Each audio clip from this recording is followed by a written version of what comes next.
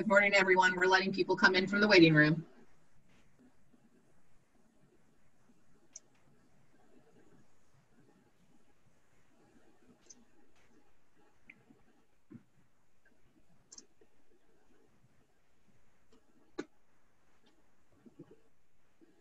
All right. Numbers are still climbing, so just another minute.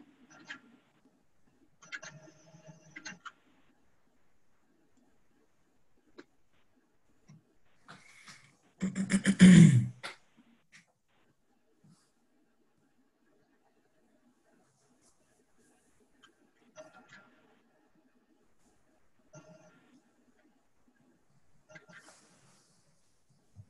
right.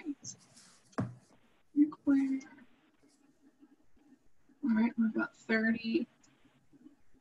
One more second.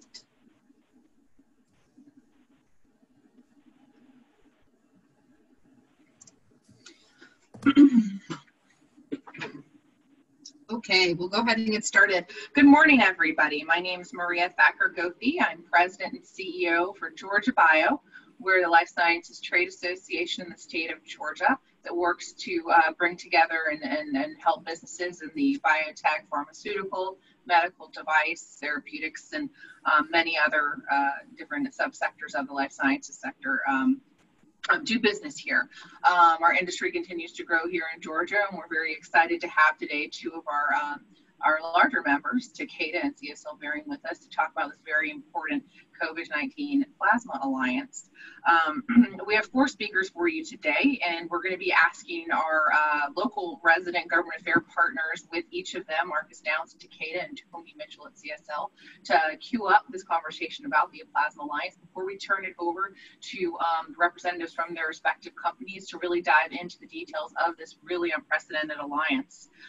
Before I turn it over to our speakers, I'd like to thank our sponsor and our partner on this event, Newton County Economic Development. Dave Burned over there. He's been a great part of our Ecosystem Development Committee, and we're pleased to say he is joining us on that committee as a vice chair. So Newton County is very important to our state. The work that's happened in that community through public-private partnerships has really enhanced not only their education system, but really grown the industry over there in life sciences and a number of other manufacturing and tech sectors. So thank you for your partnership and putting on this event. So today, I'd first like to queue up, I believe we're having Marcus speak first from Takeda, and to kick us off on this really important alliance. So Marcus, can I turn it over to you to discuss Takeda here in Georgia? Fantastic. Thank you so much, Maria. And thank you to Georgia Bio for really organizing this event.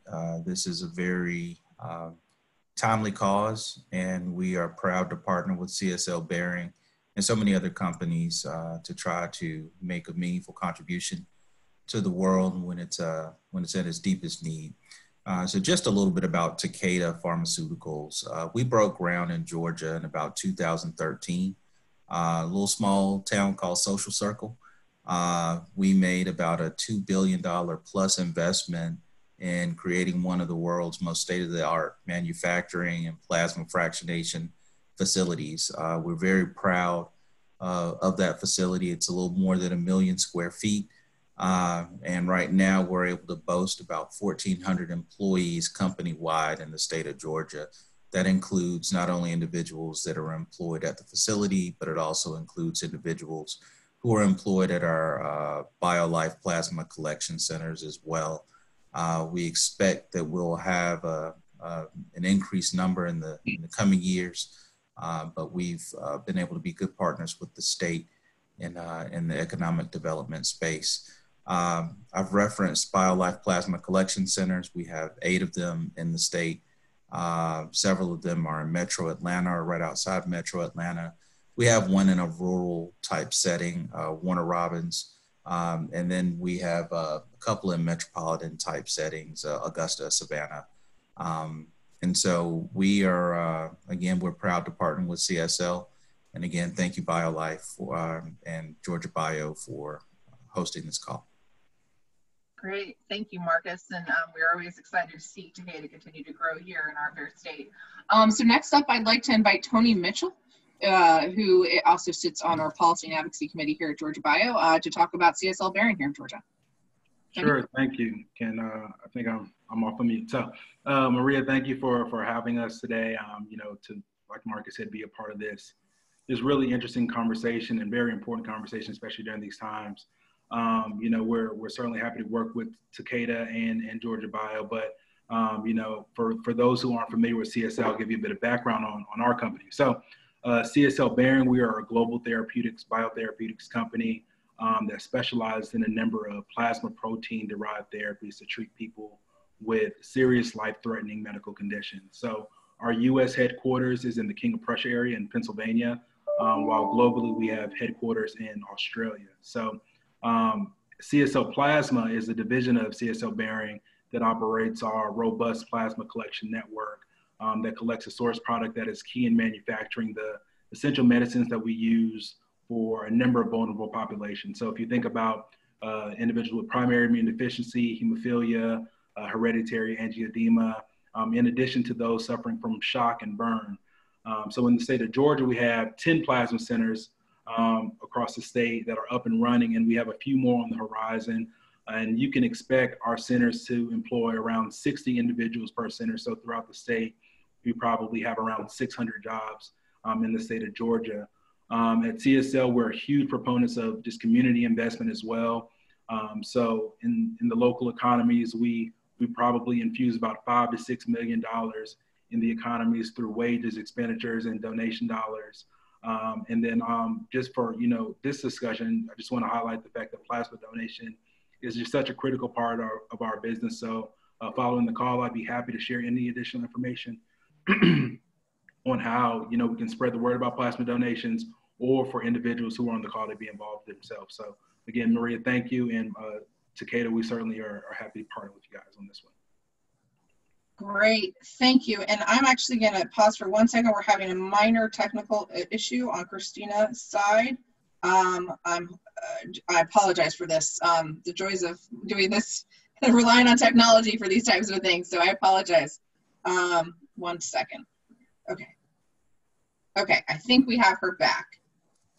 All right, great. Well, with that, we're very excited to have with us Doug Lee, the Senior VP for Global Plasma Product at Takeda, and he's going to be our first speaker. And I'm going to let Doug and Sasha kind of go through this presentation and pass it back and forth. They know each other as they're working together on this important alliance. So we're very excited to really learn to understand how the CoVIg-19 Plasma Alliance is moving along. It is an unprecedented partnership of some of the world's leading plasma companies that do everything from collection, development, production, and distribution. So, and what's really important that we've seen in these times is our industries come together and collaborate in ways that really just hasn't before. And this is a perfect example of that.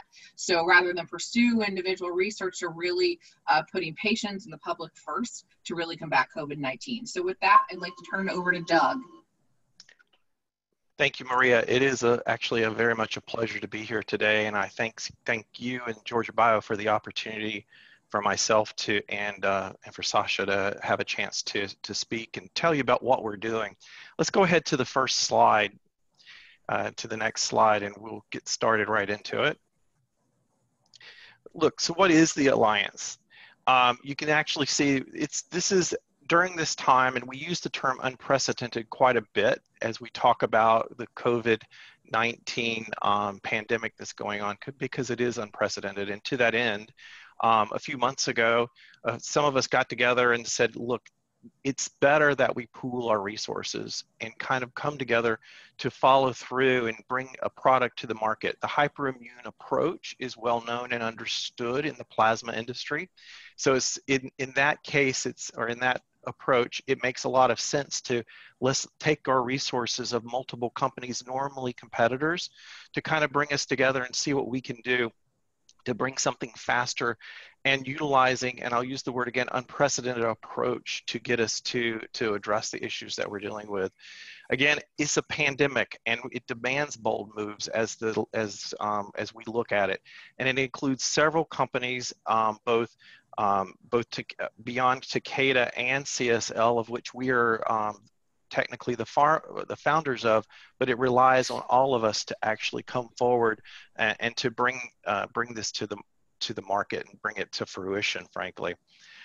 We also work with several organizations, even outside of the plasma and pharmaceutical industry, to have actually helped us get us along and move the needle, if you will, on our progress. Next slide. So the goal here is really to come forward with a non-branded hyperimmune product. And what the non-branded hyperimmune product is really, it's the isolation of antibodies from those individuals who have been exposed to the virus and have recovered from the virus. And this plasma is called convalescent plasma. And the plasma is rich with antibodies that has the potential to neutralize and to help clear the virus. It's really just one angle that we would look to take. A hyperimmune approach is a good angle. It's a solid one, as I indicated before. It's a path we've all taken before. So it is a known approach.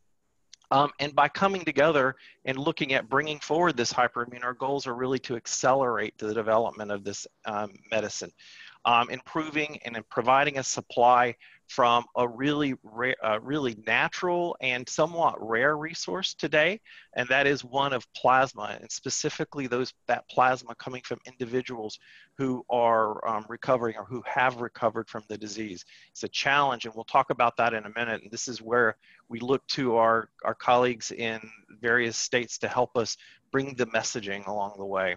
By coming together, we really do bring a lot of synergies because we understand the areas of plasma collection. We understand the areas of isolating proteins, antibodies from various, from plasma. And we understand the goal and the need to run our clinical trial and how to do that together. So at the end of the day, this is what it is. It's about a sharing of goals. It's about a bringing together companies that wouldn't normally be working together, actually in many cases, most cases competing with each other, but frankly bringing it and reducing it to a practice that will help the better good.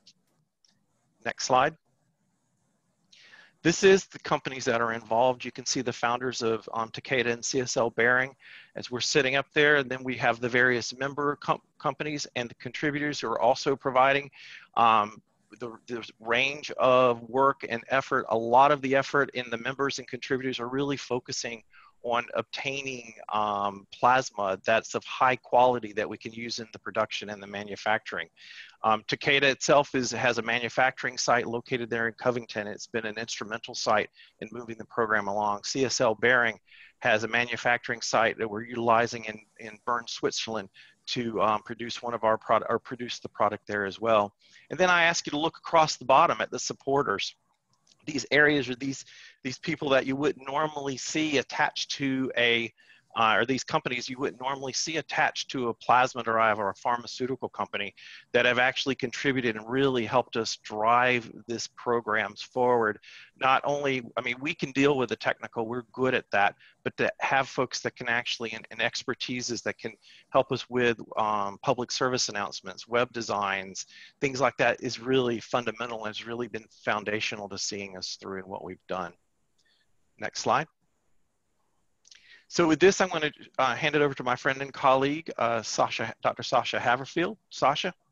Good morning. Pleasure to be here. And just by way of background, so I serve as the Global Head of Regulatory Affairs for Takeda's Plasma-Derived Therapies business unit. I also oversee our clinical trial work. And as a side job, I now coordinate the development of this hyperimmune product for Takeda as part of the alliance. So pleasure to be here. Looking forward to your questions. And before we get any further, maybe let's move on to the next slide here, please. And actually, what is that hyperimmune product? What are we actually talking about here?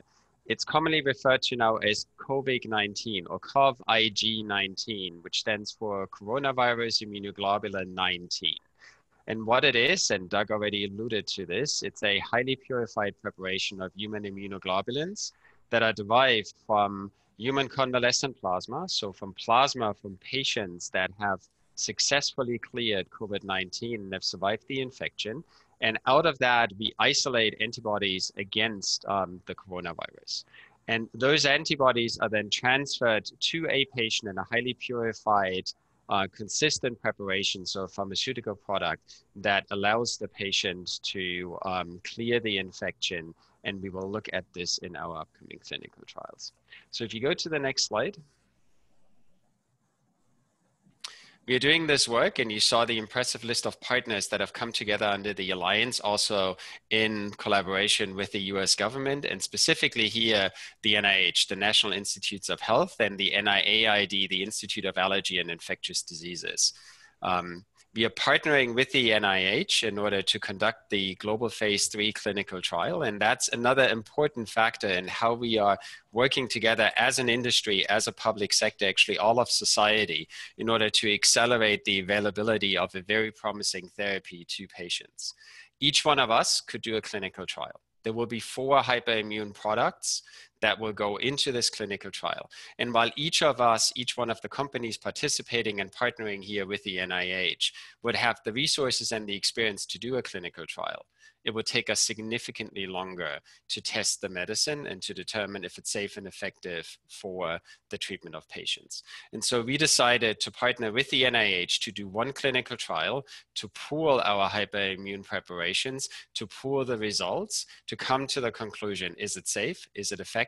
And if the answer is yes to that, how quickly can we bring this new medicine to US patients and then later on to patients globally? Our intent is to treat patients that are hospitalized. And this is the primary indication for this hyperimmune globulin product in the initial clinical trial. That means patients who are sick enough that they have to seek medical care, that they need to come into the hospital, but they're at the beginning of their progression. That means that they are not yet sick enough that they need to be intubated or would be on ECMO, but are patients where we want to prevent them from taking a clinical course that is much more severe, would land them in the ICU and have potentially very negative outcomes, and where we see high death rates. Let's go to the next page, please. So manufacturing. Doug already touched on this, and beforehand, there will be 2 manufacturing sites for between Takeda and CSL. The US manufacturing site will be run by Takeda, and that is our Georgia manufacturing facility in Social Circle, Georgia, this brand new facility. And then CSL Behring will manufacture in Bern at their Bern, Switzerland location. What you see here on the left-hand side is actually that golden plasma, that convalescent plasma. And this is probably regular plasma that you see here, or a stock picture of that. And you see how plasma is collected in either bags or in bottles. And then on the right-hand side, you see the very sophisticated fractionation process and purification process through which we extract the antibodies from this plasma and make it into a hyperimmune preparation, a pharmaceutical product. And the most, if you're not familiar, or if you've never been in a fractionation facility or in a plasma facility, probably the most analog process would actually be oil fractionation, so oil refining, where you split off different components of a liquid into its individual components, right? Based on their physical properties, obviously in a very much more sophisticated pharmaceutical environment. Let's go to the next page here. With that, plasma donations. Doug, why don't I hand over to you again on plasma donations? Thank you, Sasha. Let's go ahead and move to the next page. As I indicated to you before, plasma is the first challenge. Now, Sasha and I speak quite frequently because we both coordinate our efforts within our respective companies. And we have different challenges every time we speak. It's very different almost every time, or they rotate. But one that shows up quite a bit is around plasma, and making sure that we have enough plasma to not only fill the pipeline that we have for our clinical trial material, but beyond that, because once we go beyond the clinical trial, we have to have enough plasma to continue to make product for the general population. And so convalescent plasma, that plasma which has coming from patients who have recovered or from individuals who have recovered from COVID-19, is our key raw material for getting us where we need to go. And we're doing a lot around identifying donors and making our stories out there. That's what the Alliance does. As to use Sasha's word, the impressive list of different companies to actually get the word out there for donations and for donors and their subsequent donations to be provided for these therapies. This is a safe and proven process. It utilizes an approach called plasmapheresis, which really isolates only the plasma or the liquid portion of blood which contains those proteins of interest in that we would need to purify. And in this case, the antibody fraction, which includes, of course, a subfraction of that having the hyperimmune activity or the reactivity against the targeted virus. Let's go to the next slide. Look, I'm not going to get into all the details, but this really talks about how you actually get from a plasma to ultimately distribution in the field. And look, we can't speak enough about the importance of having plasma. Without the plasma, it's very clear to everyone on this call that making a product becomes impossible. We have to have the plasma, and we'll talk more about how we're continuing to raise awareness on that. Once we get the plasma, whether it's convalescent or from our normal donors that we provide other products for, it's processed. And it doesn't look like the cartoon here. It looks more like Sasha's image a moment ago. A lot of stainless steel in very large quantities. So, but this illustrates the point. There's processing attached to it. Isolation, there's a lot of biochemistry attached to it and engineering.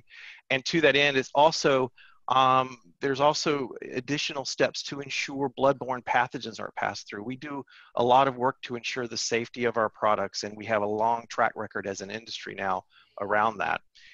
Clinical trials are performed to demonstrate the efficacy, the safety, the quality of the products that we provide, and of course there's a regulatory approval at typically at national levels, at federal levels, both here in the US, of course, and in other parts of the world.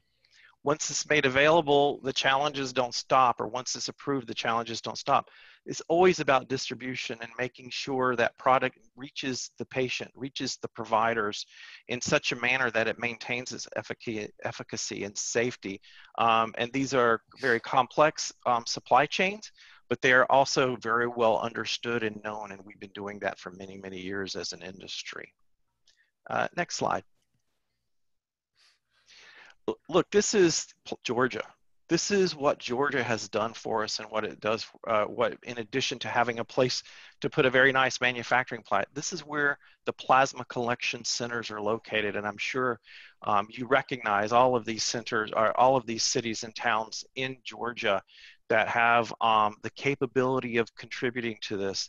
Bearing in mind, we have a national approach to it. This is a very nice and very good representation of plasma centers that can provide to and can help participate in this endeavor that we're looking at.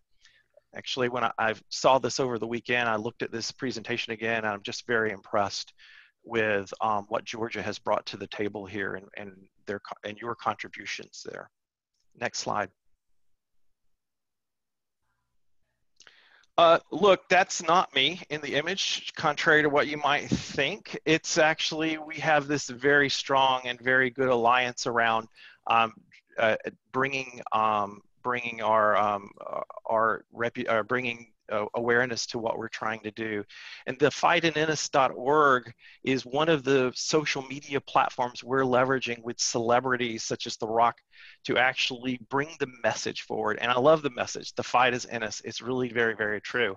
The goal here is to encourage plasma donations to ultimately lend itself to fight COVID-19. And you can see all the contributors below, all the participation below about identifying the value of plasma for whatever use, identifying the plasma specifically, though, in this case, to fight COVID. And it's really, the target is to go out there and make people aware that they have something to give, to make them aware they bring value to beyond their own bodies and to others in the larger sphere of public health.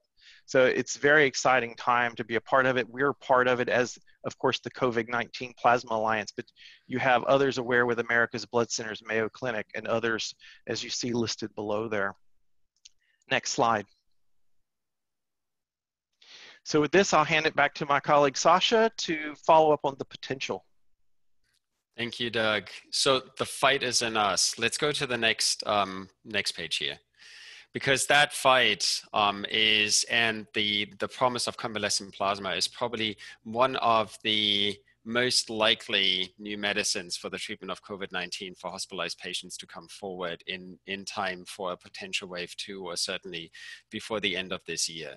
So this clinical trial that I told you about a few minutes ago, that we are initiating together with the NIH, will enroll later this summer. And we expect to have results in the fall to early winter, because our goal here is to use the clinical trial results and submit those clinical trial results to the FDA, to EMA, to regulatory authorities in Japan to pursue an approval of a hyperimmune product, a non-branded hyperimmune product, CoVIg-19, CoVIg-19, for the treatment of hospitalized COVID-19 patients. And that should actually happen before the end of this year, assuming that the clinical trial proceeds as intended. We will then look at the pandemic itself and ask ourselves the question, how can we serve the most patients? Where do we need to register this preparation in order to save lives? How is the pandemic developing? As you can see, it turns on a dime. It is quite unpredictable. And we have seen now a resurgence in the US quite significantly in Western and Southern states, while Europe has abated a little bit. So we will be looking at the development of the pandemic. We will look at patient numbers and then decide how best to distribute the product to impact as many patients as we can, as quickly as we can.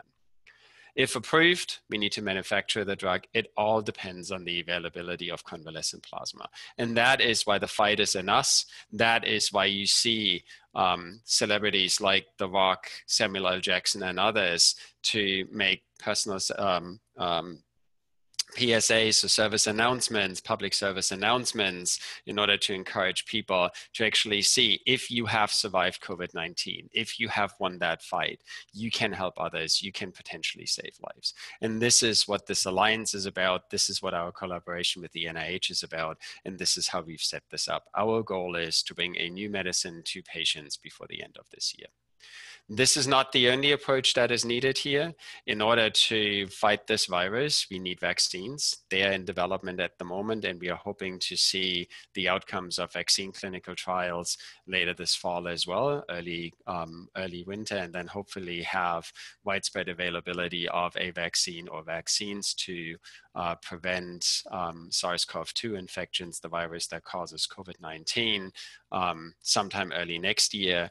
We are also encouraging the use of convalescent plasma for direct treatment purposes. However, these are all approaches that have to come together for us to be successful in the fight against this virus and reopen our economies. So with that, let's maybe go to the next slide. So what is our ask? Convalescent plasma, it is critically important to our ability to make a hyperimmune product and to bring this new medicine to patients, even to conduct the clinical trials. So our ask is, of all of you here on the phone, of all of the organizations, of everyone that you interact with, if you know someone that had COVID-19, if you speak to people who could be encouraged to either get the word out or who themselves may be plasma donors, please encourage them to either go to the participating companies themselves, like BioLife, which is the plasma collection company for Takeda, CSL, Biotest, Octapharma, ADMA, any of the plasma collectors, in order for this plasma to go into the manufacturing clinical trial process, or send them to Donate Plasma, Fight COVID-19. This is the Fight is in Us, a website which then has a bot that is supported by some of the technology companies that you saw on the earlier page, that allows people to triage and find out what is their closest convalescent plasma or closest plasma collection center, so that their plasma can be routed. However, hyperimmunes are not the only product that is made from plasma. And even for plasma that does not come from someone who has survived COVID-19, so regular plasma, many essential medicines for the treatment of primary immunodeficiency, for example, or inherited diseases, rare diseases, come out of plasma. And so we try to encourage both. We try to encourage very much under this pandemic the donation of convalescent plasma. But let's not forget also about the importance of regular plasma and plasma donations in order to bring medicines to patients in need, especially here in the US, but also across the entire globe. And with that, I think this was my last slide. Let's see. Yes, it was. And I'll hand it back to for any questions or any follow-ups here. Maria?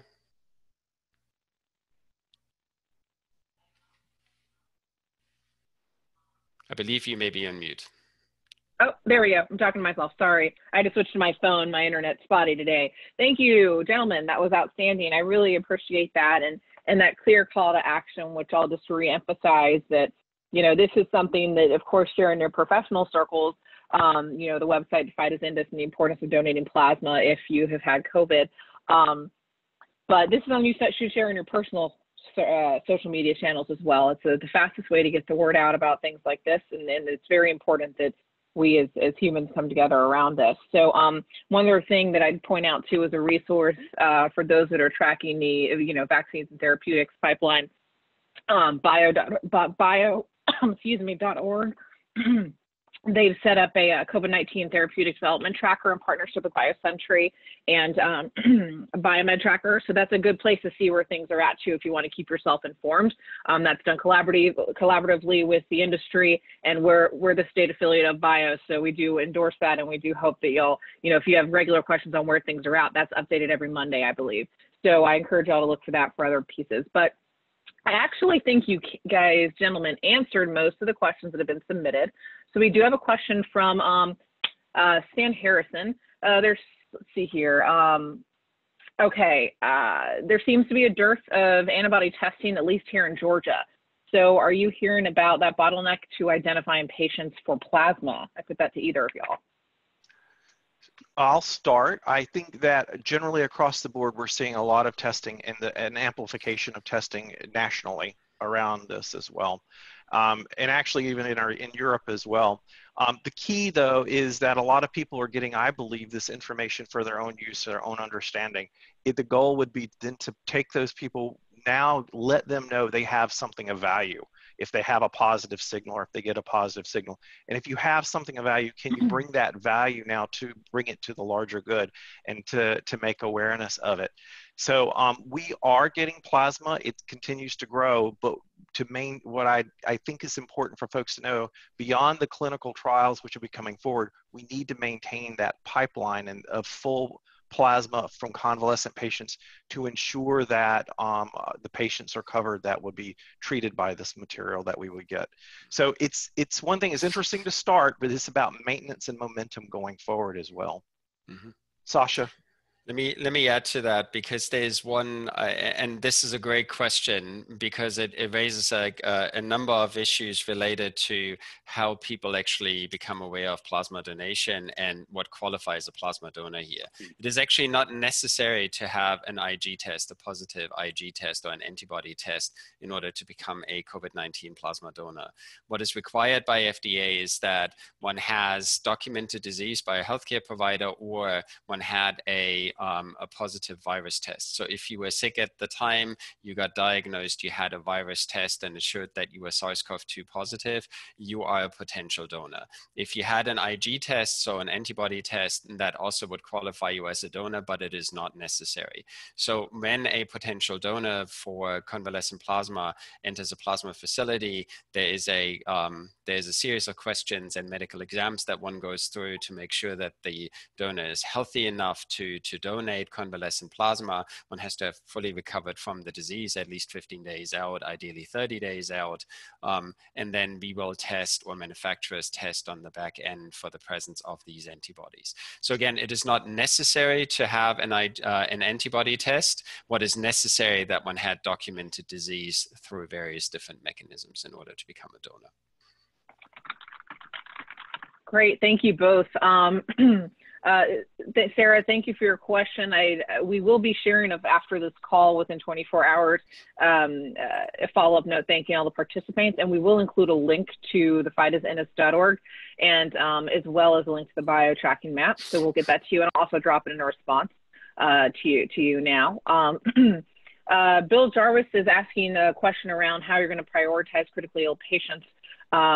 So given the long history of safe production of IG, is it feasible to get these products to critically ill patients prior to the full approval of the product? So let me maybe take that, Doug, from a clinical trial perspective. So it is critical for us to actually conduct a clinical trial and generate the hard evidence that this product is safe and effective for its intended use.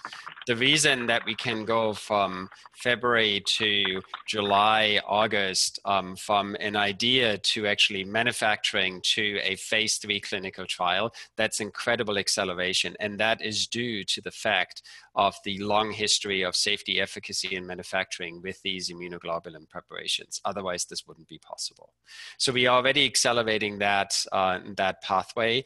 We will first have to conduct this clinical trial in order to determine, is a hyperimmune product actually useful? Is it safe? Is it effective in the treatment of these COVID-19 patients? And once we know that, we will accelerate the availability for patients through the regulatory pathway. If that is an emergency use authorization that then gets converted into a full approval in the US is to be seen, but there are various different mechanisms of making this product available to patients once we know it's safe and effective, as well as through the clinical trial process, which will have sites in the US, in Europe, in Japan, in Latin America, and also in APEC. So it's truly a global clinical trial with major sites involved in the United States. Outstanding. Thank you both. And I think this only goes to show that, you know, we're able to push the trial along more quickly than we typically would because of this collaboration. So thank you. So I think this is the last question I have right now. Longer term, and you may not be able to answer this yet because we're still very early still. Longer term, won't all of our plasma pools naturally contain COVID-19 antibodies? So if you're looking out 3 to 4 years, common products will naturally have that factor as part of the mix, right? Yeah, look, I see the question. It's a good question, and I'd say very likely. That's how I would answer it. It's very likely as viruses or other antigens kind of permeate any given demographics, any given geographies, you start to see these naturally occurring antibodies start to form up there. Today, we're not there. And I think 3 to 4 years is a good window to put on this for an observational period to look at it. We're just now getting the tools to start the screening, and we brought those tools to bear on the COVID program itself. But I think it's an excellent question. I think it's very likely that we'll start seeing it. Even as a family of viruses, coronaviruses are out there, and we do know obviously those that are less tenacious as COVID-19 or sitting out there are members of the coronavirus family are out there. We do see some signals. The key is getting a consistent, reliable product every time out the door. And first of all, we can't wait 3 to 4 years. And second of all, what we're doing here is concertedly pulling those plasma units that have a pure COVID signal that we can actually be sure we can address and utilize it in a product. Sorry, go ahead, Sasha. This is the very important focus here. Yes, we will likely see, as Doug said, antibodies against the SARS-CoV-2 virus emerge in preparations at a later date. Right? As we reach herd immunity, as more people become infected, as regular plasma donors have antibodies or get vaccinated, there will be increasing levels of antibody. But it will not be a concentrated hyperimmune preparation. And what is key is these high concentrations of anti-SARS-CoV-2, so anti the virus neutralizing antibodies. And that's what a hyperimmune is. Because what provides, or what we believe provides the efficacy of a product like this is to transfer high levels of neutralizing antibodies against the virus into a patient in these early stages of their hospitalization when their own immune systems haven't had a chance to fight the virus yet. And while we expect to see some level of anti-SARS-CoV-2 antibodies in regular IG preparations, they may not be high enough to have a therapeutic effect. And so we have to distinguish between regular IGs that are indicated for the treatment of primary and secondary immune deficiencies and other autoimmune diseases compared to a hyperimmune preparation that is dosed at very high levels specifically to neutralize the SARS-CoV-2 virus in hospitalized patients and prevent them from actually progressing, where they need to be intubated, where they need to be transferred to an ICU, where we see higher death rates, where we see the incredible impact on our healthcare system and our ability to keep our ICUs open. Great. Thank you both. I don't think I have any other questions in, so if anybody has a question, please submit it, but I am going to invite our panelists, and maybe I'll just go backwards here. Sasha, I'll start with you since you're on my screen. Any closing remarks, anything you want to end with outside of the call to certainly donate plasma? So obviously, this is one of my main asks, is the fight is in us, the fight is in you. Encourage everyone to donate plasma, because that's how we save lives. I see another question that has come up here, and that allows me to touch on this. Will a hyperimmune actually be useful once we have a vaccine? And the answer is yes, we need both. We need vaccines and we need treatment options. We need antivirals like remdesivir made by Gilead that now has emergency use authorization, just like we need biologic preparations. All of these come together and build an armamentarium. There will be patients in the future that cannot be vaccinated. There will be patients who do not respond appropriately to a vaccine and will not get immunity. In order to fight this virus, in order to contain outbreaks in the future, in order to contain people who will get this virus over the next 1 to 2 to 3 years likely, we need all of these treatment options in order to prevent the negative impact on our healthcare systems, to reopen our economies, and to prevent very bad outcomes, including deaths in those patients. Great, thank you. Thanks for catching that question. Doug, did you want to? Look, it's been an honor to be here. Thank you, Maria, and your colleagues for inviting us to be and to come and to talk about what we're doing. We are excited about what we're doing. It is challenging, frankly, to actually pull multiple companies together. For anyone who's worked in a conglomerate or a large company, it's a challenge even within your company. Now we're actually looking across companies, so it's always a challenge to bring people together who haven't worked together. But it's been a lot of fun, and we have actually made significant progress. The most progress I've got more than 20 years experience in the industry. This is the fastest that I've ever seen a product come from concept to the point of production, which we're running today for clinical trial materials. Our conversation, Sasha, started in March of last year, or March of this year, and we're already, gosh, it does feel like a year's gone by. So it started last March, and we're already in production in both facilities or in both companies for the clinical trial materials for distribution, as Sasha indicated, later this summer. That is truly, back to the word unprecedented, that is unprecedented. So it's been very good, and I thank you again for the time and the folks that have asked questions too along the way. No, definitely. Thank you, Doug. And I think we're, unprecedented keeps coming up, but it just truly is. Our industry typically takes much longer to get these types of things done. And even with this speed, as is pretty much all of our mandates, efficacy and safety are at the core. So we'll see how all these trials play out for all types of therapeutics and vaccines and treatments. So it's very important that safety and efficacy remain at the forefront of all we're doing. So thank you guys for this, and congratulations on the coordination. I know that wasn't easy, because that is basically what we do at associations, is coordinate communities. I wanted to see if Marcus or Tony had any comments or wanted to close out as well. You can shake your heads if you'd like. Tony, you unmuted first, so I'll take that as a yes. Did you want to say anything? Yeah, no, I was just going to reiterate what everyone else said. One, again, thank you for having us on here. I think that this is a very important conversation for us to be having, especially in the state of Georgia. But again, just promoting the need for plasma donations. It's important to, the CoVIg-19 cause, and again, just for our normal course of business. So, for anyone who has any additional questions, I know we provided some information throughout the presentation, but anyone who has any additional questions, I'm here as a resource. But happy to kind of work with you guys throughout this, for the remainder of this. No, perfect. Thank you. And Marcus? Yeah, so, just like everyone else, I just want to reiterate how important this conversation is, express our most sincere gratitude for you hosting. It's wonderful to have so many of our colleagues that have participated on this call. And as Tony has indicated, our companies do a lot of really good work for a lot of individuals who need these life-saving and life-improving therapies. And so we stand as a resource. We've reached out to groups like the Georgia Legislative Black Caucus. We've reached out to many of our health providers who serve in the legislature, all in effort to make sure that the story of our companies, the story of what we're able to do for society is able to resonate throughout the halls. So again, I want to just thank you, Maria. Thank you to Georgia Bio and to Sasha and Doug. We really appreciate your expertise as well. No, thank you all for joining us. I know you're very busy, and pulling this together was, it was challenging because y'all are doing the hard work you need to be doing. I'd like to stress to those on the call and those that are members in particular, policy work and government affairs is at the core of what we do at Georgia Bio, and it's really ramped up since COVID hit.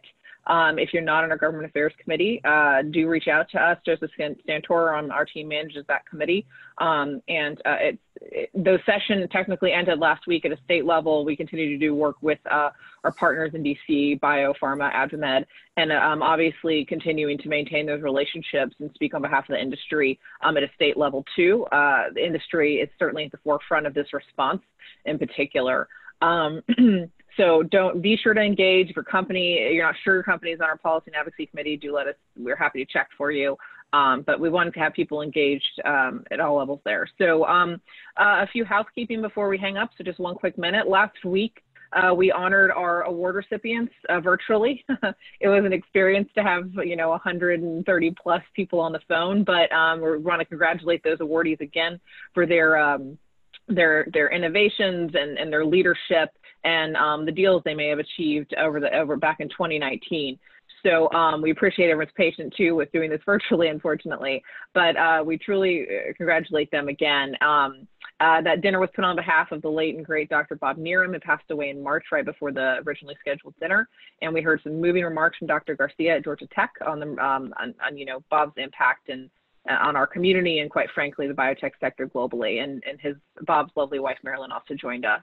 I also, in case you missed it, last week, the state of Georgia did pass the hate crime legislation, which is a really important move, and that narrative and calls to action on behalf of the industry was threaded throughout our awards dinner. So it was a very moving evening, and I'm very happy to say that Georgia Bio signed on in support of that legislation last week, and we're pleased to see that leaders throughout the state move forward and made sure that happened, and we are no longer in the minority as a state to have that type of legislation.